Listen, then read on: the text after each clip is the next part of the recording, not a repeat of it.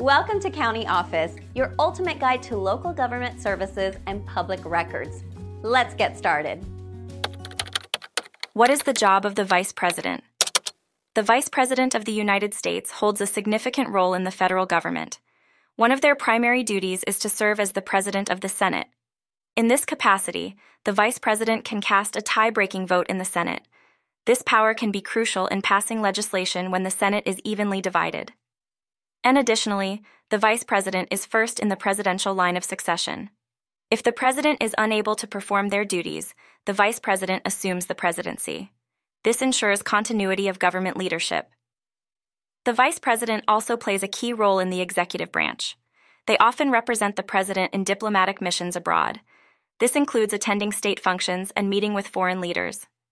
And moreover, the Vice President is typically involved in policy discussions and advising the President.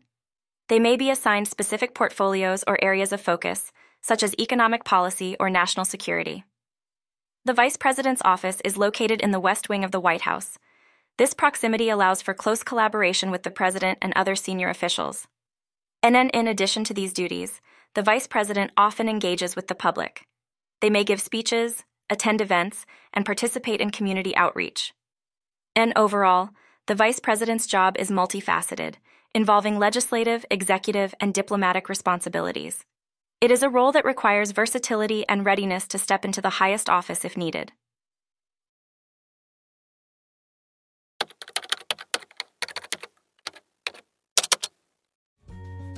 To learn more, check out these links, which you can click in the description below.